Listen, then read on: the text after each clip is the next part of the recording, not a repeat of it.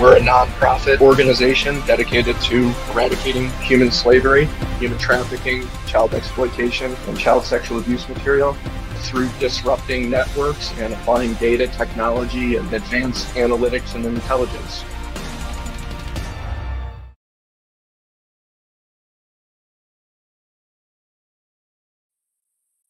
Hello, everyone, and thank you for joining us for our panel discussion this morning, Anti-Human Trafficking Retail Consortium, an MSB, Payment Processing and Retail Perspective.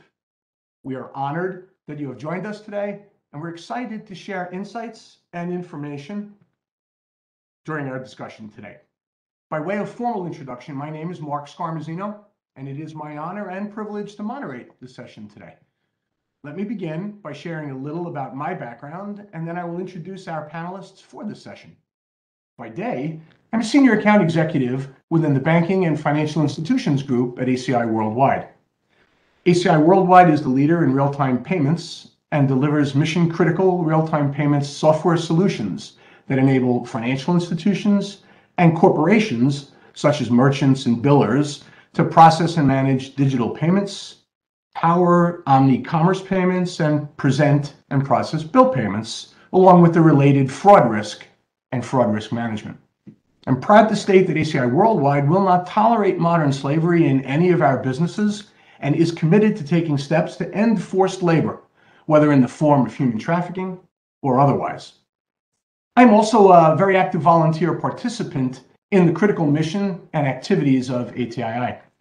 I'm a member of the ATI Advisory Council, where I participate in the strategic discussions and direction and future planning for ATII. And I'm also the volunteer chairperson of the Anti-Human Trafficking Retail Consortium, or the ATRC.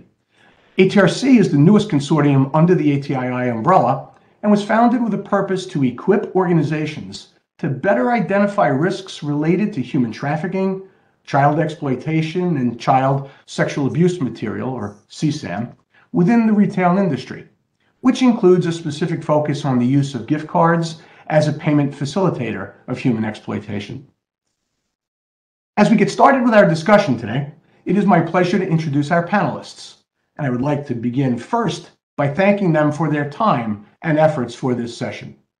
Very much appreciated, and thanks again. Let me begin with Jessica Smith. Jessica is a cybersecurity analyst currently working within the retail private sector. And prior to transitioning to the private sector, Jessica spent 6 years working within legal services via her home state's Department of Corrections. During her tenure with the Department of Corrections, she completed her bachelor's degree in psychology and criminal justice, as well as a master's of science in criminal justice. Jessica holds certifications in interviewing and interrogation from Century College, critical incident management from FEMA, as well as social media intelligence expert and cyber intelligence professional from McAfee Institute. In addition to her current role as an intelligence analyst, Jessica serves as the volunteer special investigations lead for the National Child Protection Task Force, managing cases with high levels of sensitivity, complexity, and longevity. Outside of her day job and volunteer work, Jessica is also in the process of building ClickSafe Intelligence, a nonprofit dedicated to educating and empowering parents and youth to engage safely with social media through intelligence-based dark web research into child predators and their grooming tactics. As if that wasn't enough, Jessica is also a member of the leadership team of the ATRC. And Jessica and I have worked closely together with ATI leadership to kick off the ATRC recently. Thanks for being with us today, Jess. Thanks, Mark. Also on our panel today is Rich LaBelle. Rich is the Executive Director of the Transaction Record Analysis Center, or TRAC, an organization that manages a financial transaction database accessible to U.S. law enforcement only, and which contains global money service business remittance data that is obtained through legal process. Additionally, TRAC provides training to law enforcement and the financial sector throughout the U.S. on detecting criminal activity found within the global remittance sector. Prior to joining TRAC, Rich enjoyed a 22-year law enforcement career in the state of Connecticut and with the Phoenix Police Department, including time working on multiple task forces, Rich's investigative experience primarily included investigating large-scale drug trafficking and money laundering organizations operating along the southwest border. Rich has presented at law enforcement and financial conferences, both nationally and internationally, on methods utilized by criminal organizations to move illicit funds through the financial system. Rich is a CAMS certified anti-money laundering specialist and earned a Bachelor of Science in Justice Studies from Arizona State University. Thanks for joining us today, Rich. Thank you. Next member of our panel is Sylvia Krupena. Sylvia is Red Compass Lab's financial crime expert with over 18 years international working experience in the financial sector. Sylvia has a proven track record in fields such as payments, open banking, financial crime, and regulations. Her extensive background across project, product, and change management, business and data analysis, as well as subject matter expertise across various knowledge domains, gives Sylvia great insight when assessing or implementing complex changes effectively. Over the past 3 years, Sylvia has developed the Red Flag Accelerator Topologies, the award-winning largest single source of human trafficking red flags for financial services globally. Thanks for joining us, Sylvia, and for sharing your expertise. Thank you for having me. There are several topics that we'd like to discuss today on the panel, so let's begin. For topic one, since the focus of our panel today is on the retail sector, let's begin our discussion with Rich. Rich, I think the audience would be very interested in TRAC and the great things you do with data and working together with law enforcement. So to kick us off, please share some information about what exactly is TRAC and how it can be used in trafficking investigations. Right. So thanks again, Mark, for having me. So the short Reader's Digest version of what TRAC is, essentially we are a repository of global money service business remittance data that we make available to law enforcement through the use of a web-based system. So it's currently accessed by several hundred agencies around the United States, which makes up about 10,000 individual law enforcement users around the U.S. have access to TRAC. And what we do is, as far as how TRAC is used for trafficking investigations, one of the methodology that or the message that we try and push upon law enforcement is, use TRAC data to put together a financial investigation into trafficking cases, because we believe that there's more than one way to skin a cat. I think when you look at trafficking investigations, people don't care. Law enforcement doesn't care how we can put people in jail, as long as we can do it, put bad guys in jail. And if you can accomplish that through the use of a financial investigation, as opposed to trying to get victims to cooperate and make them witnesses, which can oftentimes be difficult, let's go ahead and do it and look at things from the from the financial angle. So that's really the main reason our message to to our users is use the TRAC data to see how it might be involved in being used in these trafficking investigations. That's great, Rich. Thank you. Thanks for sharing that. So with respect to trafficking, does the data currently contained within TRAC reveal any trends that you can share?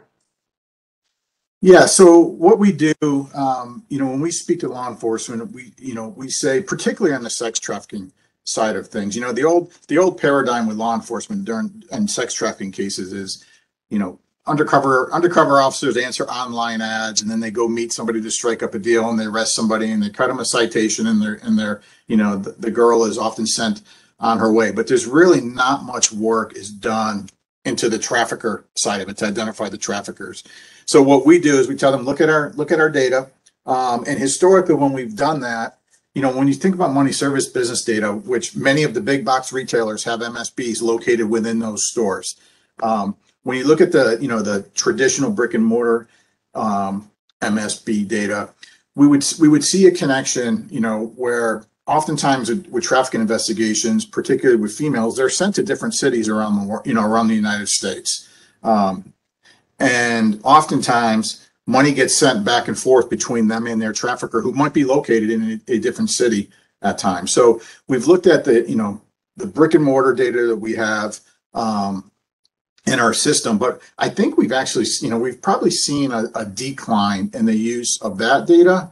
And I think any investigator who's watching this knows over the past few years, there's been a huge spike in the use of mobile money transmitters, and the use of, phones to move money and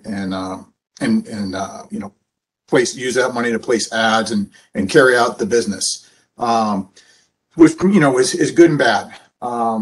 But what we've also done in terms of, our data set that we have is we have a pretty healthy data set of Bitcoin ATM data within our system. So, once we started to see a slight decline in the use of the brick and mortar stores, we wanted to look at Bitcoin ATM data and see if there was anything there, that told a story for us. And I certainly don't want anyone to think that this is a broad brush condemnation of Bitcoin ATM companies, because there are some of them out there that do a really good job of trying to keep bad actors out, but it's just like any other business. Some people are better, than others at keeping the criminals out. But what we did was we tried to employ a certain methodology, and we started off by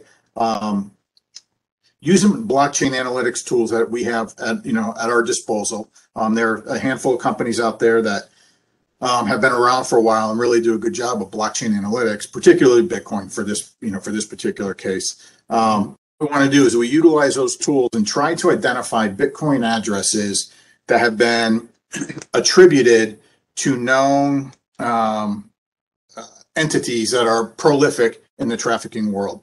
And in this particular case, we looked at adultsearch.com and Rub Ratings, which are two websites that are known to be, commonly used in the trafficking industry. And through the blockchain analytics, we were able to identify approximately 250,000 Bitcoin addresses that have been known to be attributed to those two sites, whether they're payment processors that are being utilized for them, or exactly how they're being attributed to it and how they're being utilized. I'm not sure. I believe it's probably payment processors, but we took all of those Bitcoin addresses from those sites, and we ran them through our system, our track system, to see if there's anybody that's walking up to Bitcoin ATMs around the U.S. and sending Bitcoin to those addresses. And we found several thousand transactions within our data set. Now, the good part about that, when you walk up to a Bitcoin ATM, for those that aren't familiar, if you're going to purchase Bitcoin at an ATM, you're almost always going to have to also include a telephone number in addition to an ID, or give some kind of PII. But the telephone number is super valuable because it often you end up getting a multi-factor authentication text sent to your phone, which you need to enter into the machine to complete the transaction. Well, within Track, we have millions of telephone numbers. So when we looked at those several thousand transactions that we found through the ATMs, we then took out the telephone numbers from those transactions. And then we also utilize some other tools out there that scrape websites that are known, the websites that are known to be prolific for trafficking, such as, use Spotlight, Traffic Jam are two of the more well-known ones. And we utilize those tools. And we know when ads are placed on the internet, where girls are oftentimes advertised, there's always going to be a telephone number because they need to be contacted, right? So you're going to have telephone numbers, sometimes you'll have email addresses. And we want to see if we can place our Bitcoin ATM transactions, the telephone numbers that we have there, and see if there's any correlation to the ads that are being placed online. And what we found is there's about a 60% overlap with the transactions that we have in our data are also found being utilized to place ads online. So what's really cool about it is it allows investigators to now you're now able to put PII, a name, a face, a telephone number, a location in which they're located at.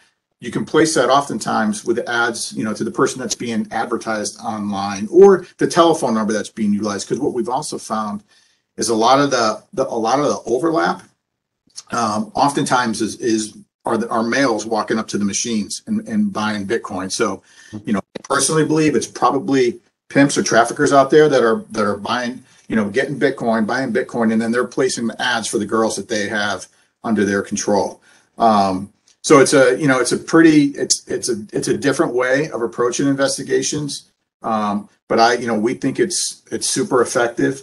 One of the other things that we see oftentimes too is the people that are buying Bitcoin, and that's attributed to, websites like Adult Search.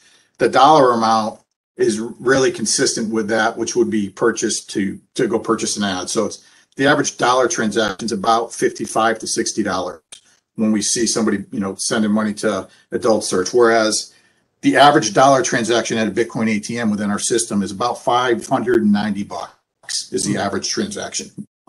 Except for once sending money to Adult Search or Rub Ratings, it's going to be in the $55 to $60 range.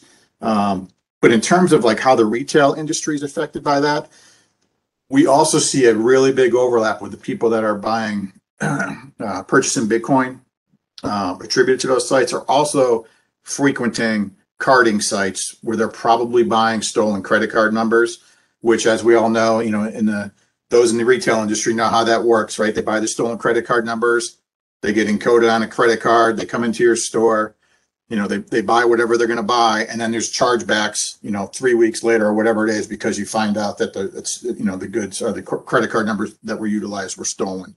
So there's definitively a big overlap in it. I think here in the U.S., when I looked at the top 10 cities in which we're seeing some overlap with the ads being placed online for the trafficking sites and the crypto purchases.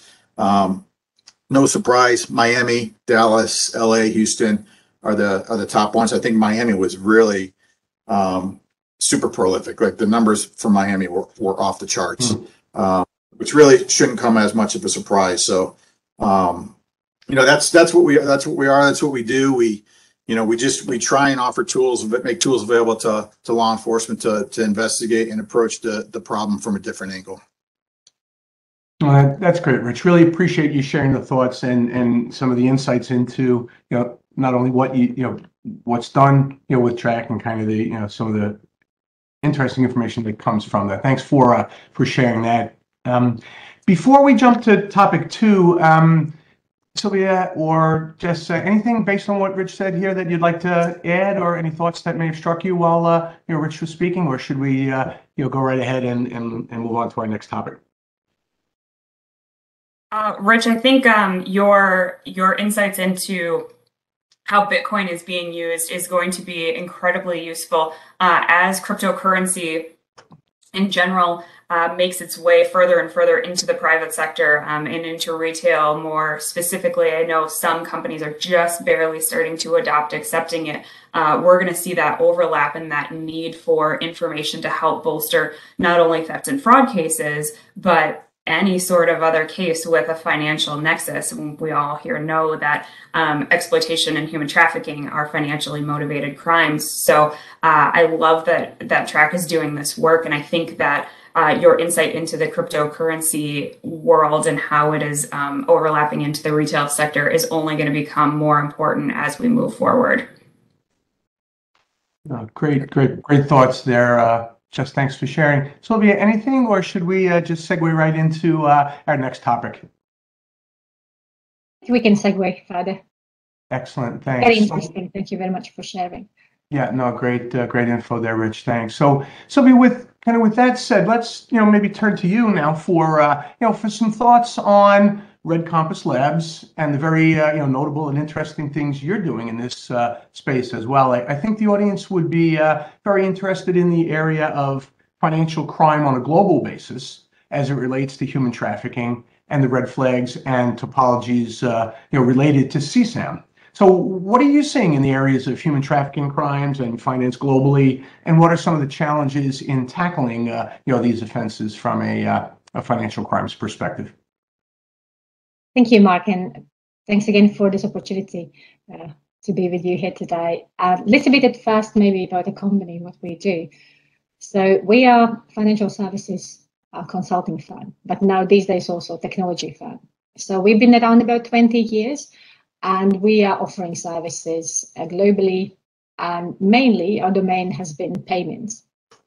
And there was one day about 4 or 5 years ago when we realized that where the payments are, there are not only good things happening, but there are also bad side of the payments, where the payments are used to buy and sell people, to abuse children.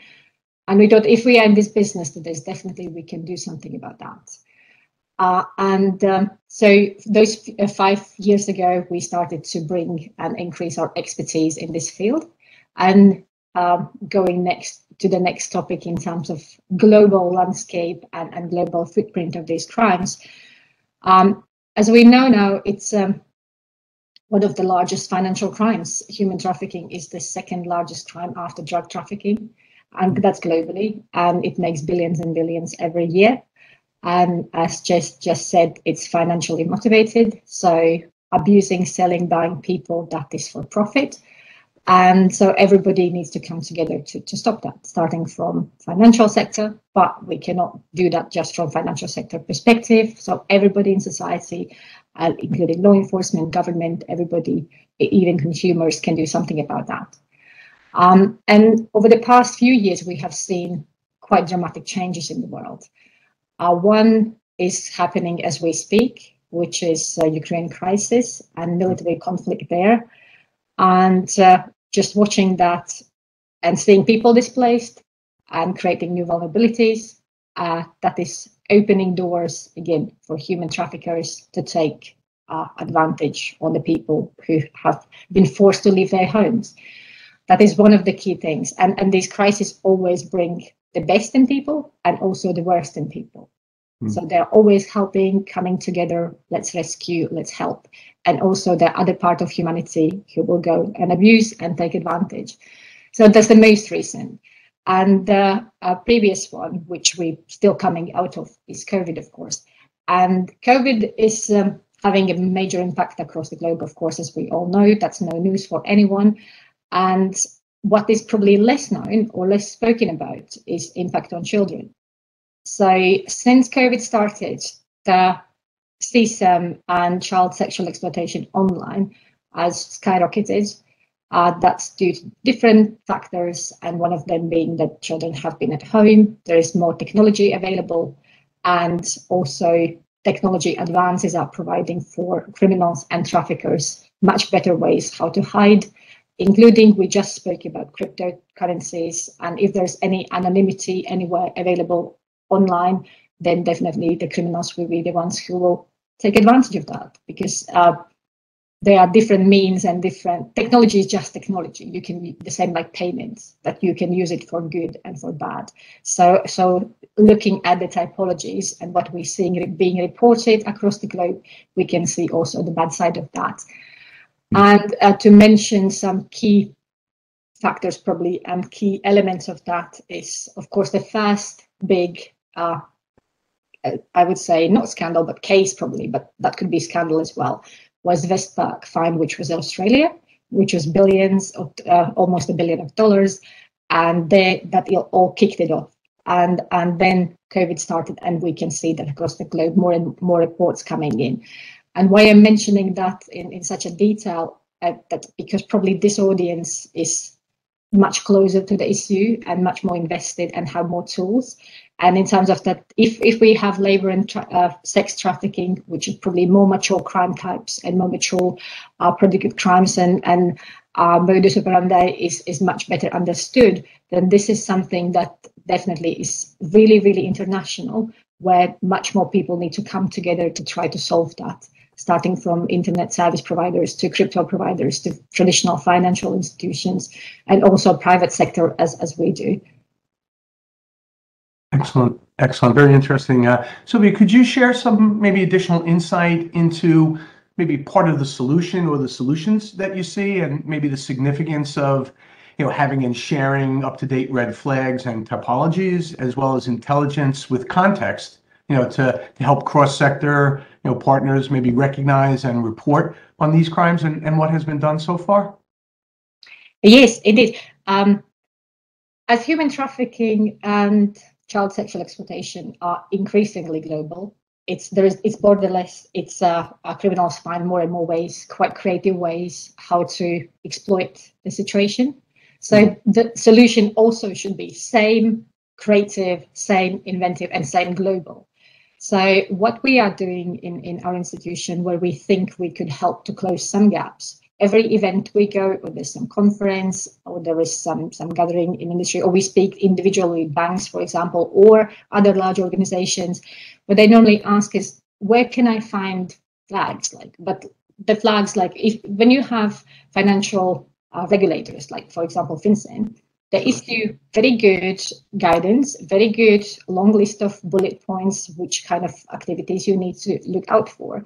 But for banks, that means gathering all the information, then translating this all information into the language they understand. So how their systems are written, what data are located where, what data points they need, how can they possibly implement that? What does that mean in terms of their rules, and how does that fit together with their AML systems and vendors? So this is the work where we're coming in and really helping to close this gap. So instead of thousands and thousands of banks and analysts would go and do this work for themselves, so we provide for all banks absolutely for free, as giving back, as closing that gap of bad payments, these typologies that are up to date and each bank can use. And that is not only banks, because there are all aspects of that. There's also retail side where we can see where all the money movements, how people do pay for their everyday expenses, and each crime type, each type of exploitation or trafficking involves different kind of behaviors. And what we have, the methodology we have implemented is persona-based and data-driven, and persona-based that we are gathering all those flags that are published across the world, and we are packaging them in scenarios that follow that criminal, that actor, or also a victim. Depends on which persona we are gathering together in that story. So that also helps with more focused investigation, and also you don't have to run 2,000 red flags just alone, but you run them in a focused area. Like if you are looking for the facilitator who is abusing children and putting out CSAM material, so they do behave in certain way, they buy certain things, they spend money on internet in a specific way, and so that's all gathered together, and for bank and also other investigators gives better picture what is exactly that what they are seeing, and that applies also across different other crime types. And in terms of solution, like I mentioned also when answering the previous question, I think really everybody needs to come together and find the best way how to cooperate and collaborate globally. There are some really fantastic initiatives, as we are here today, ATII, ATRC, then we work together with the Traffic Analysis Hub and a bunch of NGOs which are doing absolutely fantastic work on the ground. And the Noble, that we are involved as well in some projects with them, which they are doing fantastic work. So there are incredible initiatives across the globe, but we need to take a step further how we can increase the reach and how we become more global and share the information, not necessarily private protected information, but at least typology. At least we have seen these things happening and these behaviors happening, so everybody can share that and know that. And I think that would be very powerful, helping to protect the vulnerable and also to catch the bad guys. Yeah, that's outstanding, Sylvia, and thanks for sharing that information, and particularly the the concept of collaboration and the need for that, right? But in addition, the context around scenarios and how they're applicable to specific investigations and different types of cases. Very, very important information that you share there, Sylvia. Thanks for doing that. Rich or Jessica, any thoughts to share from some of the information that Sylvia was speaking about, or should we move on to our next point? I'll just say really quick, Mark, to Sylvia's point, and she's right. Technology can be used by both good and bad, and the money aspect of it, like I touched on earlier, is no different. Because of the ease in which money is moved around the world right now. Particularly on the crypto side, it's one of the big challenges facing crypto now. How do we regulate it around the world? Because you can send money from here. I could send money from here in Arizona to somebody, on the other side of the world in a matter of minutes. It's great. The benefits of it are great from a financial inclusion standpoint, and that it allows for the unbanked population around the world to get money much easier than they've ever been in the past. The flip side of that, from the negative standpoint, is it also allows criminal organizations to operate across multiple jurisdictions at one time, which makes it extremely difficult from a law enforcement perspective. So it is, when we talk about collaboration, international collaboration, it's more important now than it's as important now as it's ever been. Particularly from a policy, standpoint, and how do we all get on the same page so that we're not fighting each other and really fighting, having a unified front as opposed to battling one another. No, it's a great point to add, Rich, and thanks for doing that. Jessica, anything to add on that point, or to what Sylvia and Rich were saying, or should we move on to to the next topic? I'll just add super fast. I think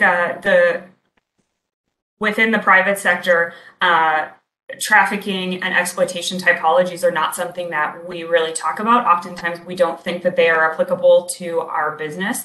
And the more that we start exposing ourselves to that and educating our staff and the private entities in general on what these things are, the more likely we are to actually find them within our business and be able to call them out and bring those to the attention of law enforcement. So I think that, like Sylvia and Rich said, like, the good and the bad exists everywhere, and until we know what bad to look for, we're bound to miss things, unfortunately. No, that's such an important point. Just and maybe even just to sort of go off script for a quick second. In many ways, that's what the intent and the goal of ATRC is, right? Within the retail sector, to help with that specific challenge, with that education, with that ability to know kind of what to to look for and how to identify and how to educate, whether it's frontline personnel, folks who are interacting with the general public and the retail folks in general. So very important. And so maybe with with that being said, let's turn our attention to some of the the information that you're going to share with us from maybe the retail perspective, along with some of the the great work that's being done by NCPTF. So I guess I have a multi-part question for you, given the important work you're doing with NCPTF and even ATRC. So would you maybe begin by sharing a little information about the work done by NCPTF and then the collaboration with law enforcement and the private sector, please? And if you can, sprinkle in some information about maybe that intersection, with retail, maybe the social media phenomenon, maybe financial services as well. For example, what a company in the retail sector does or can do to get involved in a case of human trafficking or exploitation, please. Yeah, absolutely.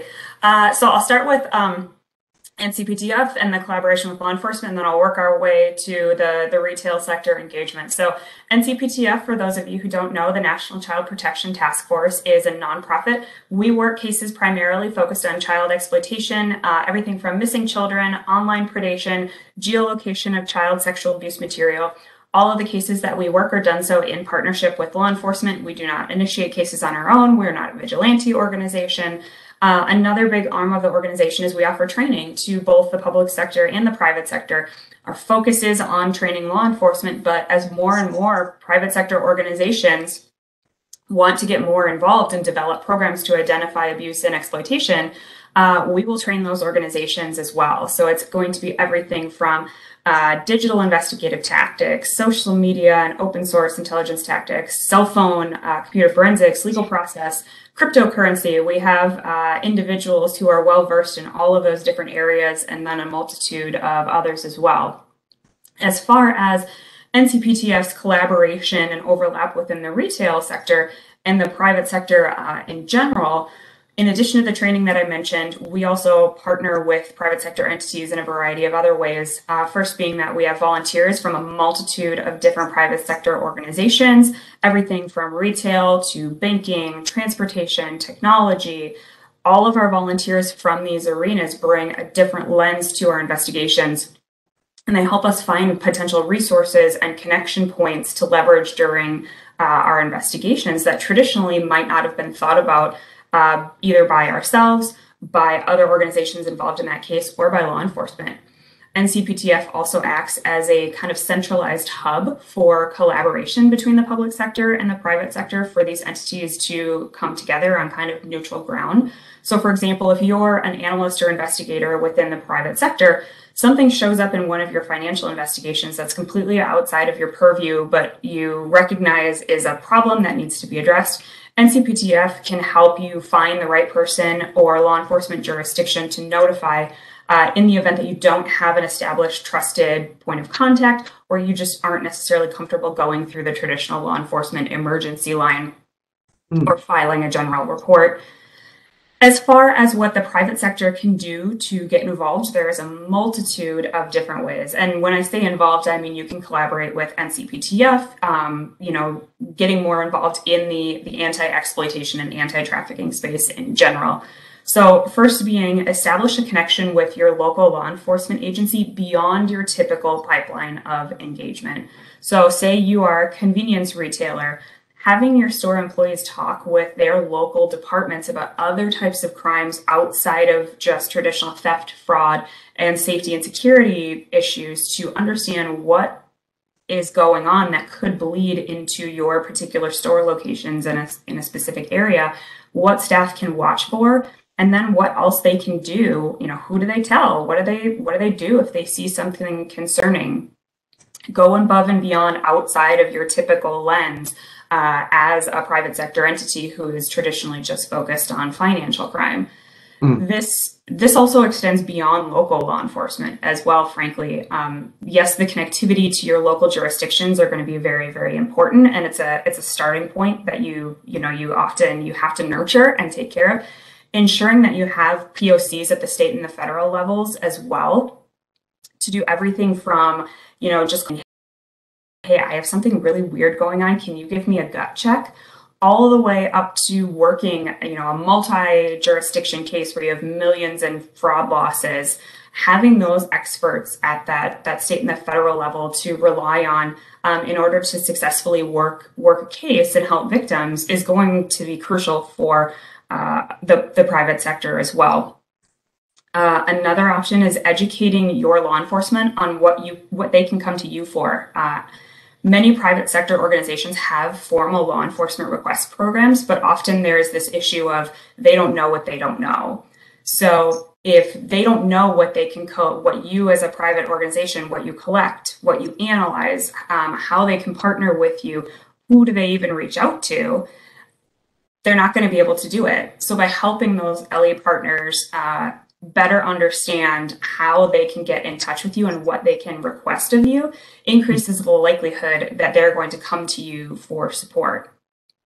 Another thing is, which Sylvia talked about at great length, is education of your data experts on exploitation, red flags, and indicators. So this is everything from your multi-market investigators to your fraud analysts, anyone that does any sort of intelligence collection that is internal data focused to your organization, specific to criminal activity. Arming these teams with what to look for is going to help them more easily spot potential activity that goes above and beyond, again, that traditional fraud lens. And lastly, and I know this is going to make a lot of people scared and maybe uncomfortable, but developing investigative and analytical programs that are focused outside of those traditional financial crime areas. Yeah. So historically, this is not something that the private sector really has, it's not our business. We are not human trafficking investigators. We're not exploitation experts. It's hard to cross over into this world when it doesn't directly connect to your business. But as time goes on, more and more shifting into the digital space. We have cryptocurrency, we have online ordering where money laundering can take place. There's more and more opportunities for this to creep into our business area and have a direct impact. So there are benefits to a private entity going above and beyond just the fact that this is a good thing to do and a good thing to think about. Like we talked about, the majority of these efforts are still going to involve financial data as a means of identification, which means there's a very good chance that you're going to inadvertently identify suspicious activity that is still in line with your traditional focus areas. You're going to have new data pipelines. You're going to have innovative ways to examine and analyze data. And by attacking a problem that you've never dealt with before, having to think innovatively and creatively about how to figure out how to identify and dig into those issues, you're going to open up a new world of technological and analytical capabilities that you otherwise likely wouldn't have known existed. Great. And lastly, I'm sorry. No, I was just going to try and make sure we covered the point. Oh yeah, absolutely. Go for it. Yeah, no, so because I was just keeping an eye on the clock as well, just because there's so much information we're trying to squeeze into the 40-minute window or so that we have. But one of the important things that I think the audience would enjoy hearing about would be, I think it's something like 99% of all of the investigations that are done by NCPTF are digital, right? So maybe could you share a little bit about how examining a case within NCPTF, every piece of investigation, of info is investigated, and that maybe intersection with law enforcement for subpoenas or something like that. Could we touch on that for a moment? Yeah, absolutely. So similar to what I kind of mentioned previously regarding how NCPTF works with the private sector, often law enforcement doesn't know how they can lean on private sector entities, retailers, for example, during investigations for help. And the reality is private sector entities collect so much information, and you just don't know what could be helpful in a case. So even if there isn't a financial component, as a private sector entity, making yourself available to your law enforcement partners, letting them know what those digital capabilities are, what the digital information you collect on your customers, your online activity, financial transactions. You never know what is going to be the thing that breaks the case. So just a quick example, during, say a law enforcement case connection to a private entity, there's a connection that shows up such as like a banking deposit slip or a store receipt. One thing that NCPTF would do, or one thing that law enforcement should do, is like always get in touch with whomever is on that receipt. You don't know if it's going to have connectivity to it, but it very well might. NCPTF, we pay attention to all of that stuff. So if we see a store receipt, we see a brand logo, we see a bag from a shopping center, we are always going to take that next step to make the connectivity to the private sector. Even though we're just investigating digitally on social media, making that connection is going to open up a wealth of data and evidence that perhaps law enforcement wouldn't necessarily have gotten their hands on. Great point, Jess. Thanks for sharing that insight into NCPTF and all the great things that are being done there. I know we're getting tight on time, but Rich, Sylvia, I want to give you a chance to comment or offer any thoughts related to that before we we close our session. Anything to add, Rich or Sylvia? Oh, just one quick point, probably what really kind of resonated with me is being creative and finding ways how to do it better or how to do it differently that we are observing absolutely as well, because we know out of all the crimes and from asset recovering, it's just less than 1% recovered in terms of all financial crimes. So it just does not work what we're doing mostly today. So being creative, finding the ways, doing it differently, absolutely seconding that everywhere. Great point. Sylvia, Rich, anything to share? I guess you get the last word as we get to take us home today. Yeah, no, to Jess's point, I think if you peel back more layers of the onion, you're going to see that private sector is going to have there's going to be a touch point somewhere along the line. I think it's important that we leverage as much of the data. There's so much data out there now, leverage it in a responsible way. And I think that's the key, do it responsibly. And there's legal processes in place that it can happen, that can be accomplished. But not only is it important from a brand protection standpoint, from your organization, but it's also, I think it's just a socially responsible thing to do. I mean, I think we all have an obligation, to do it. So that would just be my really quick thought. I know we're short on time, but that's what I would have to say about that.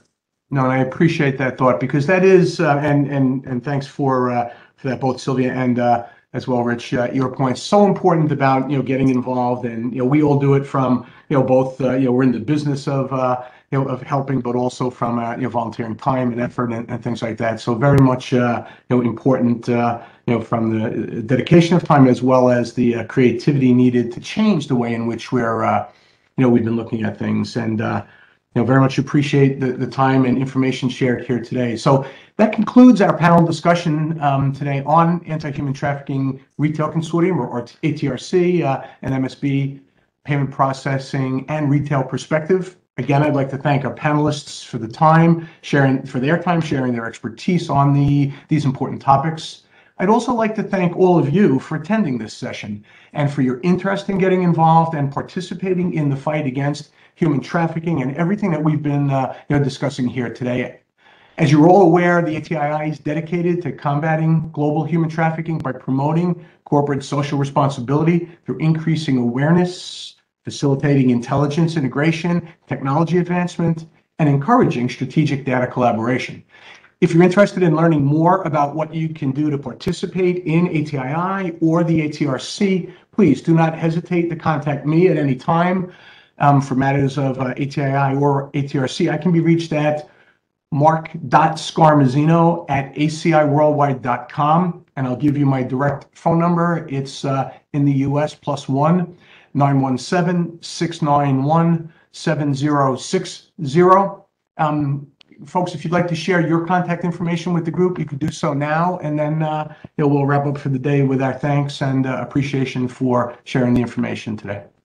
So please, Jess, maybe you want to go first if you want to share your info? Sure, mine is pretty easy. It is simply jessica@ncptf.org. Perfect, thanks. Maybe Sylvia, maybe next? Yeah, my email will be my name and surname. That's Sylvia, SILVIJA.Krupina, KRUPNA, @redcompass.com. Thank Great, you. Thanks. And Rich, you as well, sir. Yeah, so it's rich.lebel, and that's LEB as in boy, EL @SWBTRAC.com. And like Mark, my phone number, US +1 602 625 1679. And I'll be more than happy to help anybody out with any questions if you have any. Appreciate that very much. And if anyone is interested, and I think my info might be on the ATI website under or not, but I can certainly help get you in touch with Jess, Sylvia, or Rich if you reach out to me or anyone directly. Just want to say thank you to everyone again for your time and joining us today, as well as hoping that you enjoy the rest of the conference, that enjoyed what you've seen prior to today and everything, hopefully that you'll see going forward. We appreciate your time and thank you very much. Thank you, Mark. Okay, goodbye all. Thank you.